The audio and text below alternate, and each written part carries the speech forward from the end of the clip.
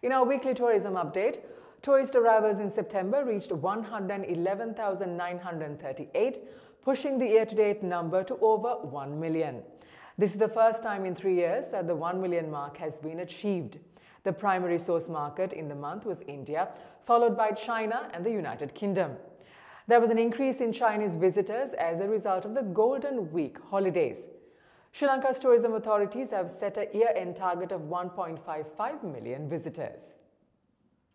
Looking at regional tourist destinations, Thailand is reeling from a mall shooting which killed 2 foreigners. The Southeast Asian nation wants to attract 25 million tourists this year, with Chinese travelers being a key focus.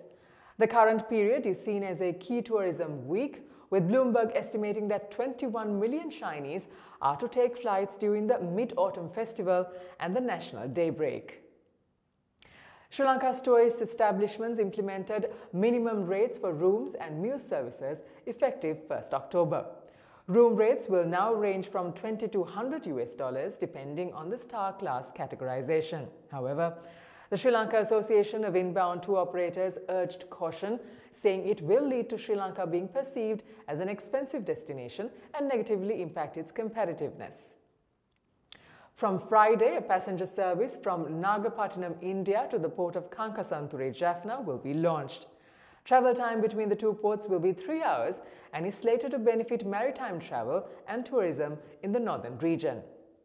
Meanwhile, Sri Lanka Tourism Development Authority informed registered establishments and services to renew their SLTDA license as well as the liquor license for 2024. Due to the pandemic and economic crisis, the licenses was not strictly adhered to. And with that, we wind up for this week. Do subscribe to our YouTube channel at the link below for more updates on economic and business developments in Sri Lanka. Until we'll see you again next week, thank you for watching. Stay safe.